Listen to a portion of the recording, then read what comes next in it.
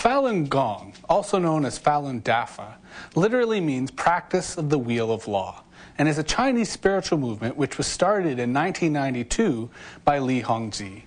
Central to Falun Gong are 5 sets of exercises that involve meditation and are claimed to help in the purification of the mind and body.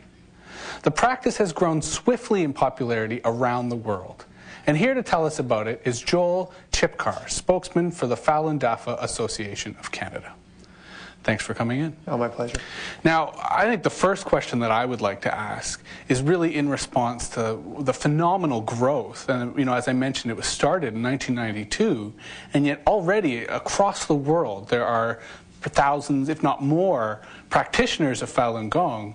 Before we get into what is Falun Gong, maybe you could tell me a bit more about this phenomenal successive growth. Well, it's actually hat in hand. It's the reason why it's so popular is because of what it is. In 1992, when this exercise and meditation system debuted in China, it spread across China faster than any spiritual teaching in history because it focused on the cultivation of the mind and the body. It's actually a very profound spiritual discipline that helps people become better people, to assimilate to the principles of what the Chinese call Zhen Shen Ren, or truthfulness, compassion, and tolerance, and to help upgrade morality, help upgrade virtue, so you can ascend, so you can ascend, reach consummation, or what Westerners call reaching heaven, go to heaven. It's a very powerful spiritual discipline.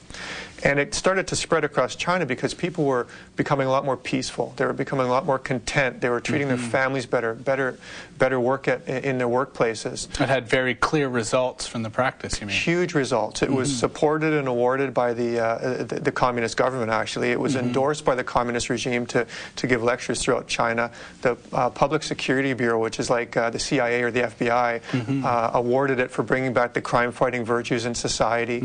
News reports were saying that it had saved the government billions of dollars in healthcare costs, because the old premise is if your mind is peaceful, your body will follow. And it is a sort of a preventative medicine. Very much so. Treating health as a way of sustaining health rather than treating illness as something to fix after the fact. Exactly, especially in China, the health system is atrocious. There really is no health system. So to bring back a very powerful Qigong system, a very powerful system to help cultivate the mind and the body, was very, very popular. Well, and it's interesting how you mentioned that initially it was very much supported by the Chinese state, the Chinese Communist Party, throughout its apparatus, and yet perhaps how we know of it in the West is quite the opposite, as being persecuted and repressed by the Chinese state.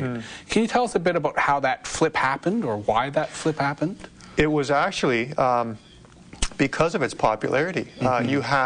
It grew so quickly that it almost became a threat, I guess, to the Communist Party? You had 70 to 100 million people practicing Falun Gong, which was a number given by the communist regime itself. Which means it was probably much higher than that. Oh, yeah. In that figure, it's 1 out of 12 Chinese people. Wow. And again, it was something that was very respected and very supported. But what happened in 1994 was the government saw this huge growth of people who were practicing Falun Gong. Like, you could see And this is after only 2 years. Only after 2 years. You could see thousands of people throughout the parks in China every morning doing these beautiful exercises, like these beautiful slow-motion exercises, and you know, learning to be good people, to live their lives between truthfulness, compassion, and tolerance.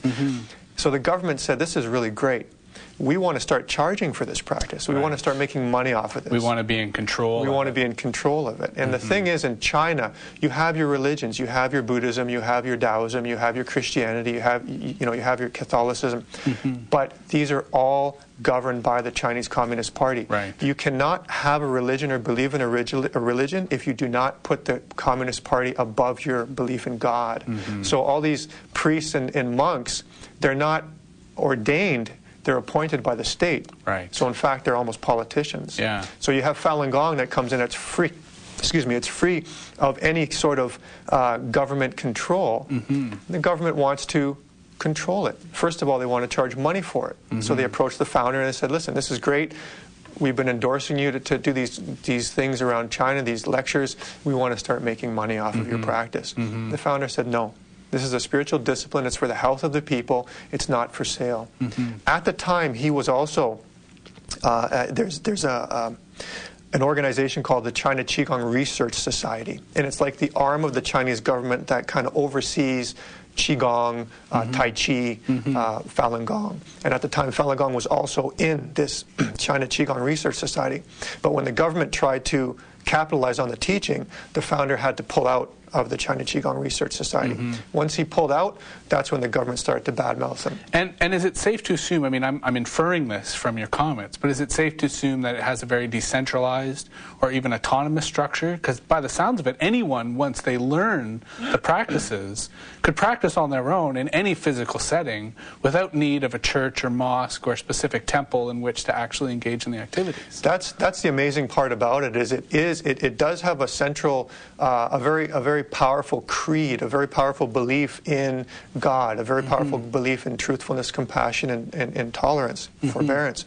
But there is no worship, there is no ritual, there is no organization, no churches. So you're very, very free. When I first started practicing back in '98, I was at home. I was reading the theory at home. I was doing my exercise at home, and I started to really kind of want to go and be with other practitioners, because there you can, when you're doing the exercises, some of them, they're very peaceful, but some of them are a little bit challenging, where you have to hold a certain posture for a certain period of time.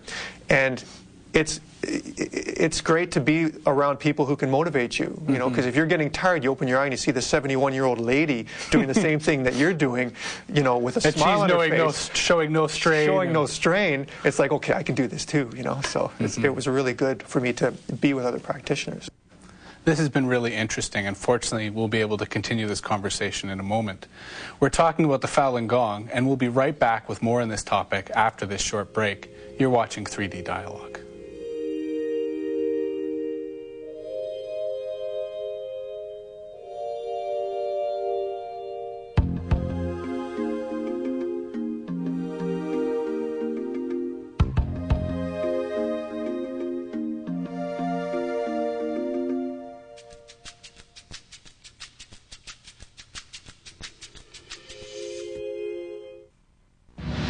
This program is brought to you in part by Rogers Wireless and by the Toronto Blue Jays.